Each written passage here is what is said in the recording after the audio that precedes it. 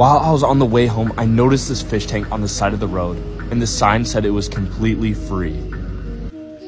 Somehow I managed to load it up, but we got it home. The next day, I was able to take a better look at the tank, and you could tell it needed a lot of work. Without wasting any time, I started scooping up the gravel. I started to hose it down, and then I realized, what if it doesn't hold water? And just like that, I started filling it up. After that, I pulled out the Scrub Daddy, and I started scrubbing all the algae on the sides.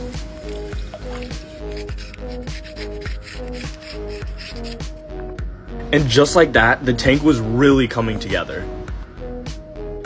The next thing I did was empty a little water and add white vinegar. This way it could kill the bad bacteria and algae in the tank. See you guys in the next part.